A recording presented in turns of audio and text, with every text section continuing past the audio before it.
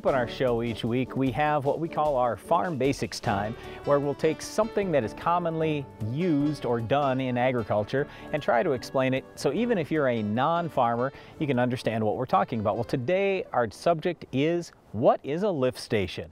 We often talk about drainage on our farm and getting good oxygen levels down in our soil. This is really important, and it's a little bit more difficult, especially in really flat or very low-lying ground, to keep that water table down and to keep 2 or 3 feet of the soil profile where you've got 25% oxygen in the soil. That's what we need for microbes and for healthy roots.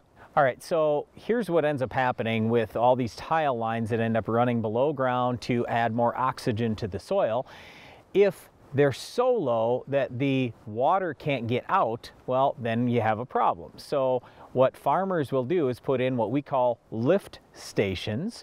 So they'll basically dig a hole in the ground and have something there. Maybe it's a tank, maybe it's a big pipe, something down in the ground, and then they'll pump water out from that.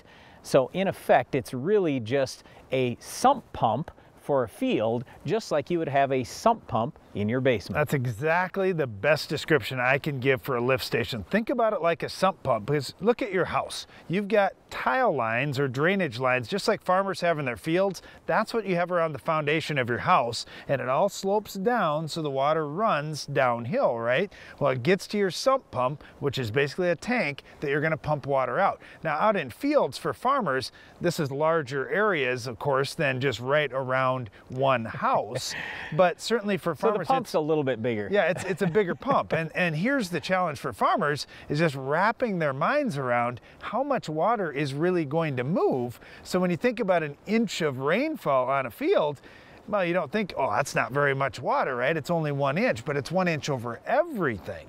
That's 27,000 gallons per 1 acre, which is about the size of a football field. So if your field was the size of a football field, you now have 27,000 gallons of water that either your crop is going to use or you're going to have to pump it out. So with these lift stations, farmers will basically figure out, okay, how much tile is running into this pump and how big do I need to size that pump?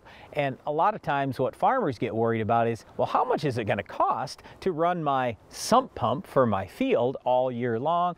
Well, what we've found on our farm, if it's going to run all year long on a per acre basis, we're probably going to spend $20 or $30, but maybe it's only $5 or $10 most years when the pump barely runs. And again, keep in mind, we are in a drier area of the country. Last couple of years we've had a record rainfall, but that's only been about 40 total inches of annual precipitation. Usually we get 20 to 22.